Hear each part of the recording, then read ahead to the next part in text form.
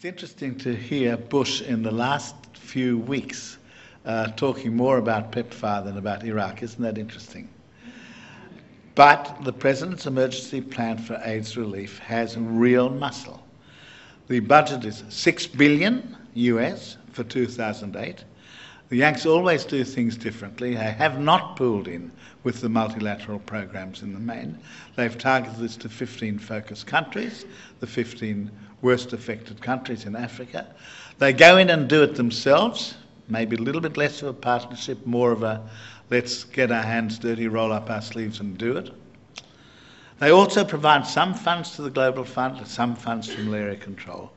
But in fact, when you now combine these two big funds, 3.5 million people are being treated with antiretroviral therapy, combining the two. Now, as it happens, of the 30-odd billion people carrying the virus, 7 million have reached the stage where they require treatment because their CD4 T-cell count has fallen to a level where they're now beginning to get symptoms. 3.5 billion being treated. Is the glass half empty or is the glass half full? Well, I'll tell you it's half full because 10 years ago that figure was 0. I mean, that is some progress, and I did not think that this would be able to be done so quickly.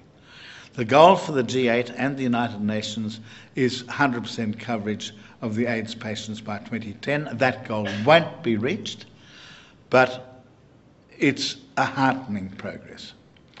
One of the things that pleases me most is that probably, and it pains me to say this, but probably the most cost-effective health intervention in the world, more cost-effective even than vaccines, is the prevention of mother-to-child transmission of HIV by antiretroviral prophylaxis. And so through this program, 13 million or so pregnancies have been surveyed. There were 1 million seropositive mothers who got straightforward, short-term antiretrovirals with a nearly 100% prevention of mother-to-child transmission. Now, polio is an old disease, and the polio vaccine has been here for 50 years, just like you have, a little bit longer actually. And the World Health Organization has set itself to eradicate polio, together with the quite wonderful Rotary International, which has provided enormous funding and, above all, enormous volunteer help.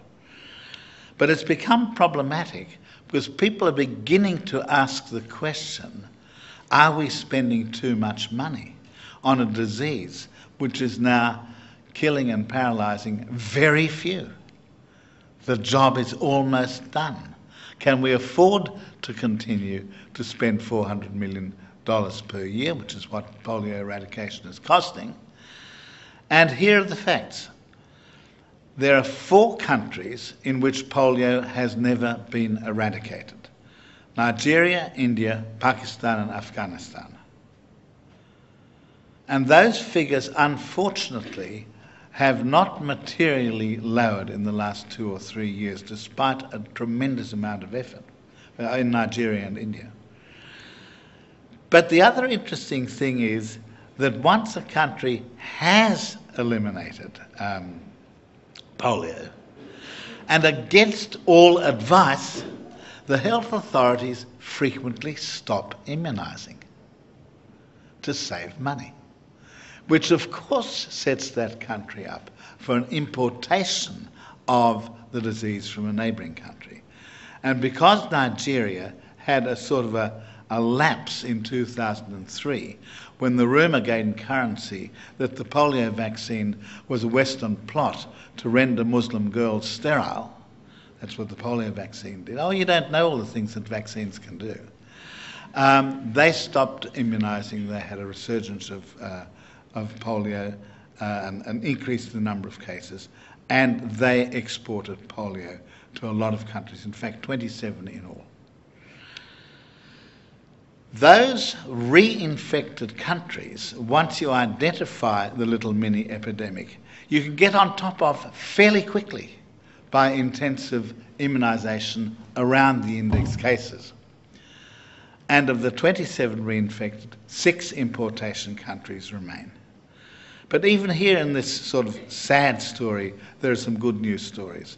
Horn of Africa, most troublesome part of the world probably, well, apart from the Middle East perhaps. Somalia is now polio-free. The last case in Somalia was on March the 25th, 2007. So, do we continue to spend the 400 million? Margaret Chan, the Director General of the World Health Organization, emphatically says we do. She says finishing the job of polio eradication is our best buy. It's WHO's top operational priority. We must do it. The Stop TB Partnership. Well, again, there's a lot of statistics here. 2 billion people infected with TB, 8.8 million new active cases per year, 1.6 million deaths per year. The cornerstone of treatment is directly observable therapy, short term. Short term is a bit of a euphemism because it means 6 months, but it works. It gets about 70 to 80% success rate. And of course, the Stop TB Partnership built on prior work. So altogether 22 million people have been treated. But we've got problems. Multi-drug resistance, which is resistance to the cheaper first-line drugs, 12 to 15%, depending on the country. And very worrying indeed, extreme drug resistance. Resistance to any fluoroquinolone and to at least 1 of 3 injectable second-line drugs. Specially targeted pilot programs are addressing drug sensitivity surveillance and what we can do about this terrible problem. Now, bear in mind that the tubercle bacillus is controlled by T cells, and bear in mind that T lymphocytes is what the HIV loves to attack. So HIV positive people are 50 times more likely to develop active TB in their lifetime than HIV negative people. And the double infection with HIV and TB is truly terrible. Malaria. At least 300 million attacks per year, at least 1 million deaths. Resistance to drugs, mosquito resistance to insecticides. Terrible problems. But in amongst the bad news, there's good news. These insecticide-impregnated bed nets, that's mainly pyrethroids, because the world mistakenly decided that DDT was a bad thing, which is probably one of the worst decisions the world ever made. They cost $5. They remain working for at least 2 or 3 years. By themselves, they reduce malaria mortality by more than 50%. And amazingly, all causes mortality by 20% for $5. Good investment, huh? And there are new drugs coming online. Another public sector private sector partnership is called Medicines for Malaria. It includes 39 R&D partners, including most of the major drug pharma companies. They've got 11 drugs in clinical trials. Interestingly, 5 of these are derivatives of artemisinin, which, as you will remember, is the Chinese herbal remedy, which has been usefully used in China for 2,000 years as a tea, and which the Chinese themselves, in a monumental effort, purified, identified, and structurally analysed. And now, of course, these derivatives are being made synthetically, and the poor old wormwood trees, of which there are not that many left, are being given a bit of a reprieve. Onchocerciasis control program. I thought I'd show you one that's done and dusted. Onchocerciasis is also known as river blindness. It's a horrible disease. It's carried by a black fly, picturesquely named Simulium damnosum. I thought that was a pretty good word. Its larvae like to swim in rapidly running rivers, so you can imagine how effective larviciding is. But the control program progressively moved from larviciding alone to spraying plus ivermectin, and then finally to the drug ivermectin alone. What's ivermectin? Well, all of you know ivermectin because you give it to your dog every month to prevent heartworm. It's the dog's heartworm pill. and it is fantastically effective, not only against this particular parasite, but also other parasites. As a result, river blindness has been virtually eradicated. 600,000 cases have been prevented. 18 million children have been born spared the risk, and 25 million hectares of land have been rendered safe for conservation and resettlement. Now, again, a filarial worm, this time with an Australian connection, elephantiasis, also known as lymphatic filariasis, discovered by the Bancrofts, father and son, in the University of Queensland. There are more than 1 billion people in 80 countries live at risk of elephantiasis. This one spread by mosquitoes. There are 120 million people already infected and 40 million significantly disfigured. 2 drug companies, GlaxoSmithKline and Merck, have pledged all the drug doses needed for total global eradication. The value of that pledge is $1 billion, and the drugs are given in combination, community-wide drug treatment, just once per year. And not only does it get on top of lymphatic filariasis, it also dramatically and persistently reduces hookworm and roundworm infections. And of the billion, about 40% have been reached. These people set themselves a very ambitious goal. They want to do it in 15 years. And they won't do it in 15 years, because half of those 15 years are up. But they'll do it. Now we come to Gates and the Global Alliance for Vaccines and Immunisation, started in 2000. This has been a wonderful program. 37 million extra children have received the standard childhood vaccines, but more importantly, the newer vaccines, not so very new as a matter of fact, 176 million children have received any or all of hepatitis B, Haemophilus influenzae B, and yellow fever vaccines. Measles deaths have been reduced by 60%, and we're aiming for 90% by 2010. 3 million deaths prevented. The budget is rising progressively to 1.5 billion per year. Bill Gates kick-started this with $750 million in 2000, a second tranche of $750 million some years later. And on more than one occasion, this founder of Microsoft, whom some people might think Microsoft was his best investment ever, on more than one occasion he has stated publicly, the Global Alliance for Vaccines and Immunisation is my best investment ever. And thus it truly is. Still some challenges. 26 million children each year still not immunised, 2.5 million vaccine preventable deaths each year. And as I said, the budget is now of the order of 1.5 billion, a little more per year. They need an extra 10 to 15 billion over the next 10 years. That is going to partly be fed by funny money, because politicians can go back on their promises. But if you tie them up legally, such as the International Finance Facility Immunisation, which is a British-based charity which issues bonds, which are then guaranteed by sovereign governments, and you don't have to pay more than 0.25% above the US bank bill rate. And that gets paid off over 30 years, and it'll be some other politician that'll be in charge then, you see. So this has been attacked by economists. It's sheer funny money. I mean, it's the same money, but this one the politicians can't get out of. And IFIM plans to raise $5.5 billion for the Gavi Alliance over the next period. Note that the donor countries are chiefly European. Even more exciting, from a researcher's point of view, is another funny money concept.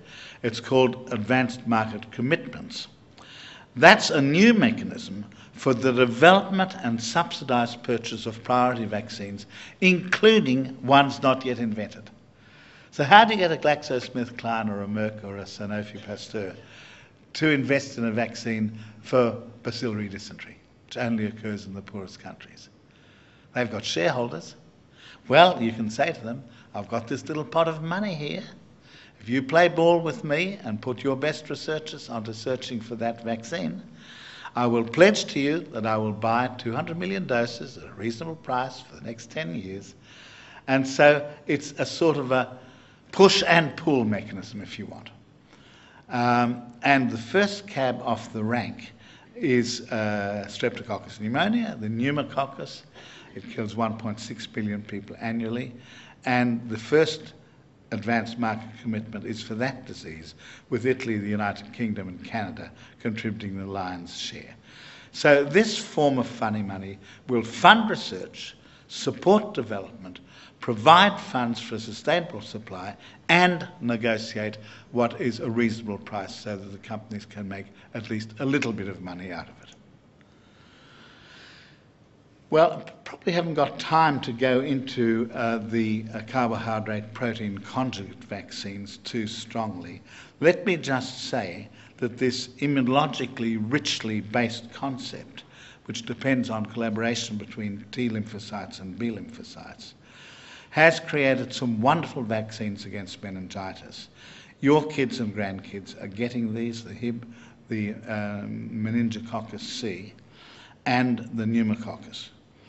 And we would like that to be spread to the developing countries.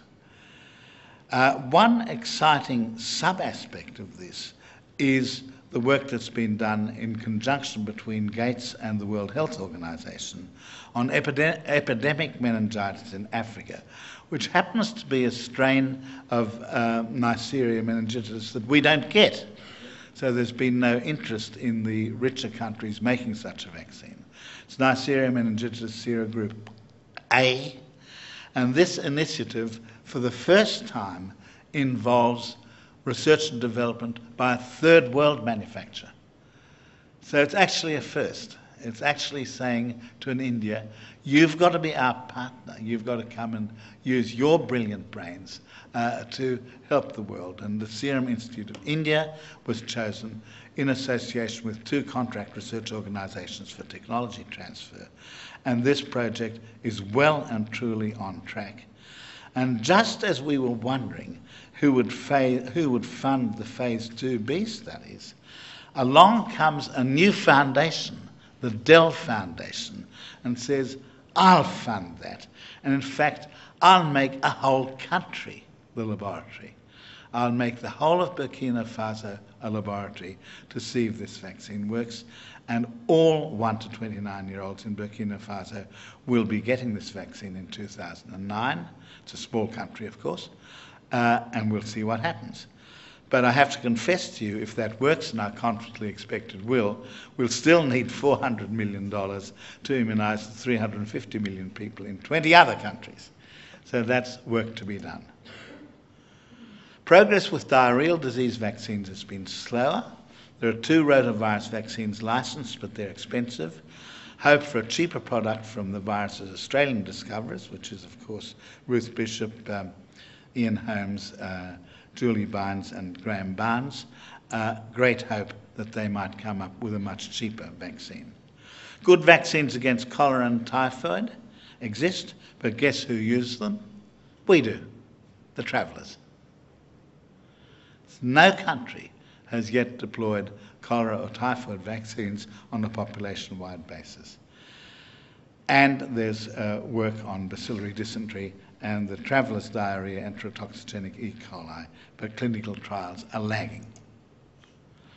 Now, you all know about the vaccines which prevent the viral causes of cancer. The hepatitis B we've had for a while, now being widely used through Gavi. Little bit of progress towards a hepatitis C vaccine, and the brilliant work by Ian Fraser in Queensland on the human papillomavirus vaccine, hugely successful. That covers 70% of the cancer-causing serotypes. Second-generation vaccines will cover 90 to 95%, and they will have to be included. Sadly, the other brilliant Australian discovery, namely Helicobacter pylori as the cause of peptic ulcer and gastric cancer, has not yet produced a vaccine. And in fact, there's relatively little work going on a Helicobacter pylori vaccine, which is sad because there are approximately 1 million gastric cancer deaths in the world each year. Now, what about the big 3? Let's finish with the big 3. Progress with malaria. The big 3, of course, are malaria, tuberculosis and HIV/AIDS. Progress with malaria. GlaxoSmithKline, in conjunction with the US Department of Defense, mainly the Walter Reed Army Institute of Research, have come up with a vaccine that is safe and immunogenic in children and infants. It's been in phase 2 trials in Mozambique chiefly. It can be given at the same time as your diphtheria, pertussis, tetanus, which has great logistic advantages, the so-called DPT platform. There's still a problem with the percent efficacy, which is about 65%, you wish it were higher, and the duration of protection, which is currently measured in months rather than years, but still, it's a ray of light in what's been a very dark area. We need to add blood stage antigens to that in due course of time. And there's even a sportsman by the name of Steve Hoffman, who thinks he's going to be able to dissect out enough mosquito salivary glands to make a vaccine of living irradiated sporozoites, because that's been shown to be 90% effective in human volunteers. Tuberculosis, the Gates Foundation has given a very generous grant to the ARAS Tuberculosis Vaccine Foundation, $200 million, run by Jerry Sadoff, ex-Merck, and that includes new BCG strains with genes for selected soluble antigens put into them, as well as novel recombinant proteins, novel adjuvants, various regimens called Prime Boost, and of the 20 or so antigens that are in this mix, 4 that happen to be called ESAT6, AG85B, TB10.4 and HSP90 look to be the most promising. Jerry is determined to have 2 phase 3 trials by late 2010, and the 6 phase 1 studies have started or are about to start. HIV/AIDS is the laggard. I wish I could give you some good news here, but I can't. But I can tell you that the world effort in AIDS vaccine research is now $800 million a year. So you can't say the world isn't spending enough in the research for an AIDS vaccine. And there's strong attempts to achieve coordination and collaboration. Gates has got what they call CAVD, the Collaboration for AIDS Vaccine Discovery. The NIH, intramural and extramural, has a large collaborative effort. The International AIDS Vaccine Initiative is a smaller coordinating body based in New York. The Europeans are working hard, and even South Africa has a collaborative AIDS vaccine initiative of some note. Quite recently, I had the honour of chairing the first meeting of GAHAVE, the Global HIV/AIDS Vaccine Enterprise. They took a long time to find their chief executive, because it's such a sort of a noble concept that all of the AIDS vaccine workers in the world should be working together, one big happy family. And what this enterprise is about is communication, knowledge management, and policy development. The distinguished Canadian scientist and health administrator Alan Bernstein has finally emerged as the head of GAHAVE, and he asked me to chair a sad meeting, a post-mortem on the failed Merck drug on the 21st of September 2007. Merck had to stop one of only 2 efficacy trials because, bluntly, the thing didn't prevent infection or lower the set point. It was just no good. There's 30 candidates in early clinical trials, but there's only 1 remaining candidate in efficacy trials, the Sanofi Pasteur vaccine. As far as the AIDS vaccine is concerned, it really is back to the drawing board. Well, ladies and gentlemen, it's been a rather long romp through a dozen or so quite significant programs. And the main message I wanted to leave with you is that it's not all doom and gloom. Interesting things are happening. The world is recognizing its responsibilities. A lot of these diseases are able to be conquered, and in time will be. And yes, it'll be slower than I might have hoped, and yes, there'll be setbacks like this failed Merck AIDS vaccine trials, and even Gates's money itself won't be enough.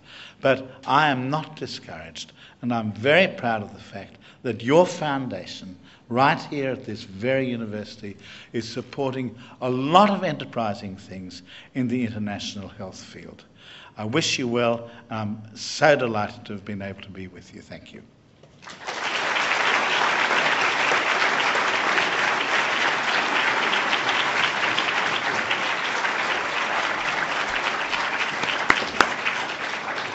Sir Gus, thank you very much. Very few people could have taken us through, as you described it, a romp through these global challenges and have left us so inspired to help try to contribute to solving some of them. I'd ask you to join me in thanking Sir Gus again for challenging us and at the same time inspiring us tonight to help contribute to solving some of these problems. So thank you very much, sir. Thank you.